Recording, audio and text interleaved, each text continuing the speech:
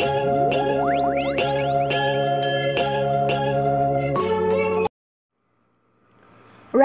or renin-angiotensin-aldosterone system, is a hormone system that is involved in the regulation of the plasma sodium concentration and arterial blood pressure.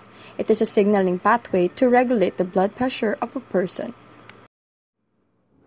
When the plasma sodium concentration is lower than normal or the renal blood flow is reduced, the juxtaglomerular cells in the kidney convert prorenin into renin, which is then secreted directly into the circulation.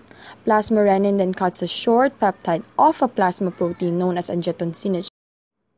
Angiotensin 1 is then converted to form an octapeptide known as angiotensin 2 by the enzyme angiotensin-converting enzyme or ACE, found in the endothelial cells of the capillaries throughout the body, within the lungs, and the epithelial cells of the kidney.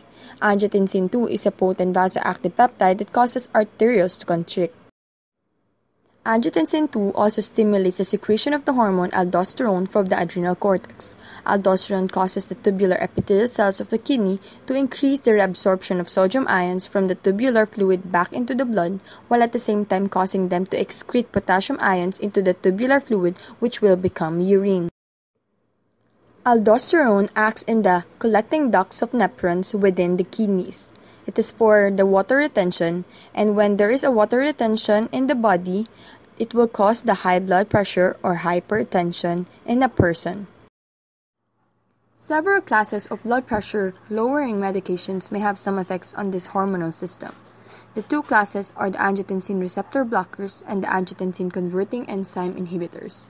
Both of these classes are drugs lower blood pressure by blocking certain specific steps in the RAAS chain.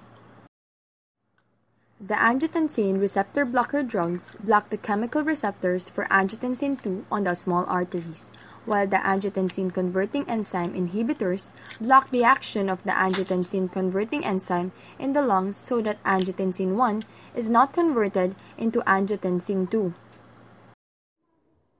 Need help for your medications? Community pharmacies are the most accessible of all healthcare professionals. They're all located in nearly every community and neighborhood.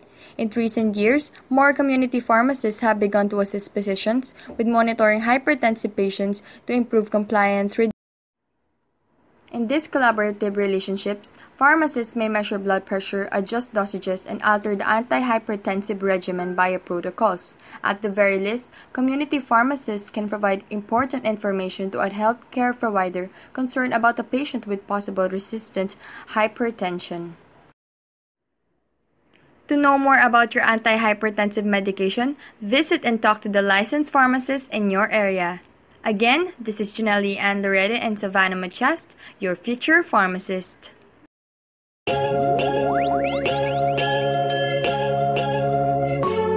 Created using Powtoon.